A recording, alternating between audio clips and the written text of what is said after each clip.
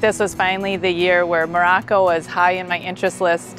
I'd heard very good things about UBELONG because you had worked with the Proudy Project before, and so everything lined up, and there I was.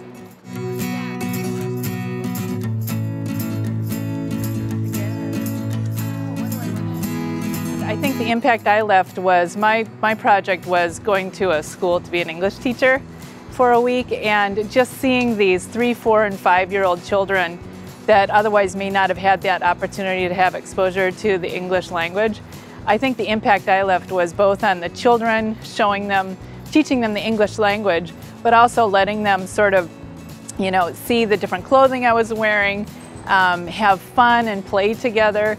And then the parents, when they would come pick up the children, and the smiles on their face, and I think the joy that they had knowing that their kids were getting that exposure was the impact that I left. We lived with a woman named Hyatt, and she had 2 children, a daughter aged 21 and another one aged 15.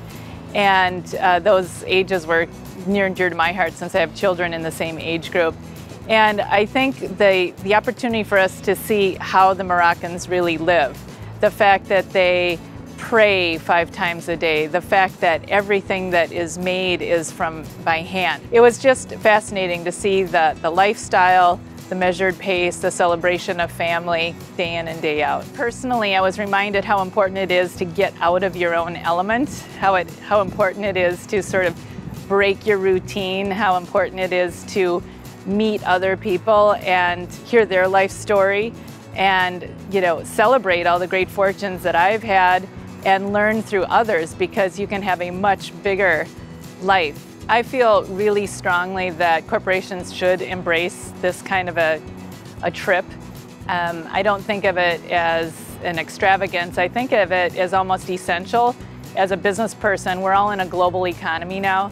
And if you look around, as I was traveling, in Rabat and in Marrakesh, you see the presence of many brands. Obviously, Coca-Cola is pretty much everywhere in the world. But in terms of understanding things like commerce, like how business deals can be made, distribution channels, logistics. And so I think an adventure like a UBELONG stretch expedition is an excellent, cost-effective way to give people a greater sense of the world and a greater sense of learning how can you establish commerce on a global basis. What I loved about UBELONG and the organization that everybody brought was the fact that it was like this very fluid, flexible schedule, and it really pointed out sort of both ends of the country's experience. What sort of the commerce part and getting involved and how the day in, day out lives of the Moroccan people was like. And then at the other end, we had some exposure to people who were very wealthy in the country and who had already multinational and global experiences. And so we didn't see sort of one dimension. We saw things through a prism with many dimensions. And then additionally, we had lots of fun little things kind of thrown in through the way. Nice dinners out, little tours of parts of the town that we could never have found on our own. So I loved the organization, yet the fluidity and the allowing sort of life to happen on the trip that UBELONG provided.